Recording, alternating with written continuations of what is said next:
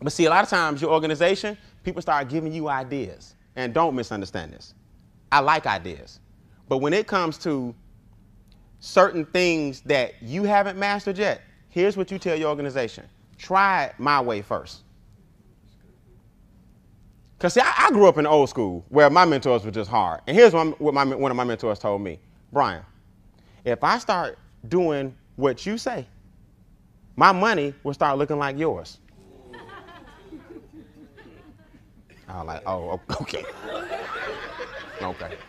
Yeah, right, so we go. So what you were saying again? So we used to call it show me your stack. Now when your stack get bigger than my stack, we can sit down and what? Talk. But until your stack look like my stack, meaning his stack, then you might need to try it my way first.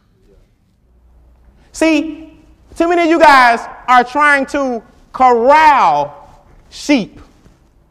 And you just running behind everybody. Come on, guys, get on the conference call. Put a little power to it. Come on, everybody, you can do it. Just put a little power to it. Come on, everybody, you can do it. Just put a little power to it. You trying to what? Motivate. There's no such thing as motivation. You're trying to get your group going from the outside. What leaders do, shepherds, we just walk. And every now and then, we check and see who's still with us. That's how you keep from getting discouraged. See, you get discouraged when you have expectations from other people.